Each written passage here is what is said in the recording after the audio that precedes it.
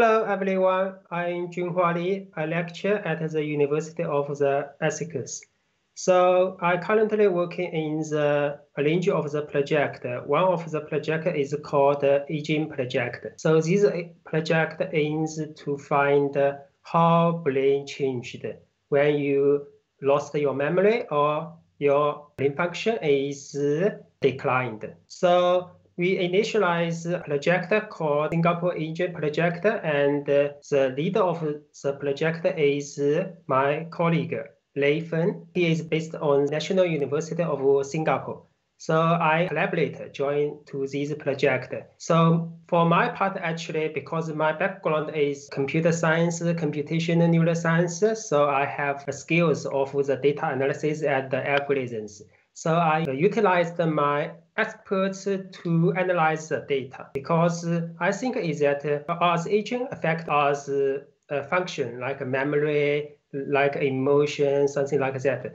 But when our brain is declined, there's many manifests. So when we look at the different views, we can find different biomarkers. For example, others research in the different fields, they might use the blood or they might use the gene to test how the brain related to the aging. But from my side, actually, I use some machine learning methods, try to look into the data recording from our brain. What is the advantage of my technology is that based on the technology is non-invasive.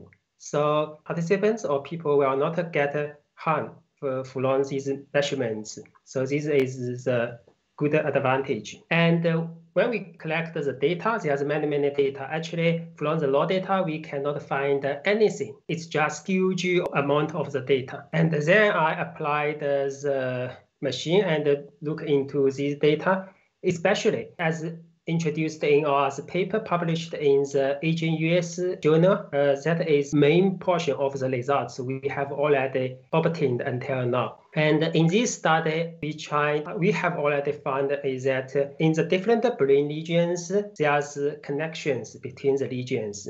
When we thinking or when we do everything or you engage in a tasks, all the brain regions will collaborate together to achieve the task. So in this case, it means a connection existing between the regions. It's like the communication between the people in our daily life. So the brain regions also need to talk to each other to collaborate. So we found that when our brain is declined, the connectivity is also reduced. So it means in a normal brain, when a connection is existing, it's fine. If the connection is broken or like weakened, so the communication might not as normal as it should be. So in this case, the efficiency of the brain is declined. Also, from the outside of the brain, we observed like memory decline or others functional declined. So from our study, we exactly find some important brain regions because in our brain, we have, according to the anatomical structure, we can divide into the different regions. As you might know, the different regions might mainly in charge in different functions, like frontal is mostly related to the cognition, like visual is mainly in processing of the visual signals. So that paper actually gave a new perspective how we can employ machine learning methods to discover the brain's function or brain's mechanism. So in this way, we provide a tool or a new view to look into the brain. So of course, in this study, we just look into the engine. We also can use the same tool or the same methods to look at other parts of the body like heart and other organs. And in the future, I think we are still keep this project alive. And because I one of the collaborators for this project, I think if Feng is here, he might introduce more about the project itself. And as I know, for this project as involved different parts, I in charge of the data processing, and also there's others like 3 or 4 teams, each of them in charge of the different parts. For example, for the neurology teens, they might use blood samples to test some biomarkers. I not really know about that, but from my side, actually, is use the non-invasive technology to investigate the brain. And as you know, as reported in the paper, our samples is not large, because by that time we haven't collected the data from a very huge cohort. But the time passed, we collect more and more people. So we will redo the analysis and to try to check if these findings can be retained. So this is like to increase the confidence of the finding. And another point is that after this, or the continuance based on this project, we are thinking about the intervention, because we have already know some mechanisms what leads to aging. So in this case, can we give some intervention before they are going to more severe situation like dementia? So when we find some people have some mild impairments or just a very slight decline in brain function, we gave some intervention. So we currently actually invested 2 main interventions.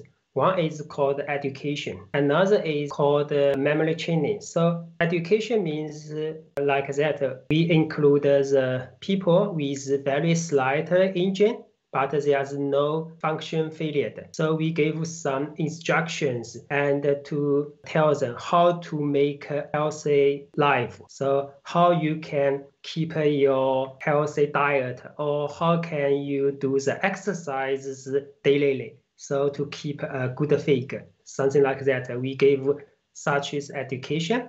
This is one intervention. Another intervention is we gave the memory training. For example, when we learn a new things, we always need to practice many times, and then we learn that skills. So for the brain function, we also think if this is feasible way. So when our brain is declined, we try to give some cognitive training. So for example, let them to remember some numbers and then repeat the numbers, or let them to engage some cognitive tasks like check a daughter for long scenarios. So in these cases, they need to practice their cognition. We hypothesize that based on this training, their cognition might be retained or maybe slightly improved. So we will compare the different interventions, and also we will compare the groups with and without intervention. So this is the next step. And for the further parts, I think is not much related to this project. It's like that they try to find some stimulation or some drug to give some positive effect on the reversing of the brain decline. I think this is the brief overall of the project.